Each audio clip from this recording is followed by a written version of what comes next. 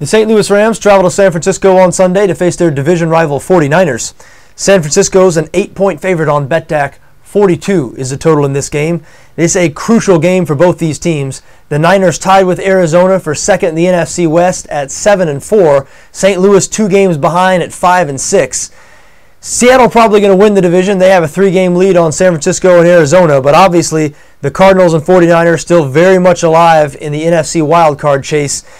The Rams probably need to run the table, but based on the way they've played over the last 2 weeks, that could be doable. The Rams have blown out Indianapolis and Chicago, 2 division leaders, in their last 2 games. They're playing their best football of the season.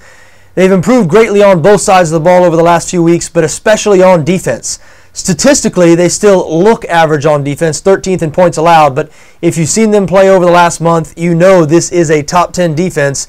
And the offense they're going to face on Sunday, the San Francisco 49ers, they are not very good. San Francisco, 30th in the NFL in total offense, 32nd, dead last in passing offense. They haven't been able to get anything going in the passing game this season.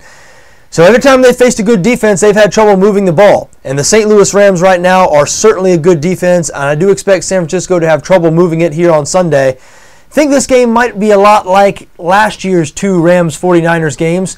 Rams won one of those games. The other one was a tie. San Francisco scoring only 37 combined points in those 2 games. I think you can see where I'm going here. I do have a St. Louis lean in this situation. Just think 8 points is too many. Now, I understand why the line is 8. Back in September, the 49ers went to St. Louis and beat the Rams 35-11. That result's still fresh in some people's minds, and San Francisco generally thought of as a better team than St. Louis, and they are a better team than St. Louis. I mean, the Rams, very one-dimensional offensively. They've improved offensively here recently because they've recommitted to the power running game. They don't throw the ball very well, but as we said, neither do the 49ers. So I think this is going to be a tight, low-scoring game here, hard-fought. These are division rivals. This game very important to both these teams. I think 8 points is too many. I do have a St. Louis lean in this situation. I also lean towards under 42.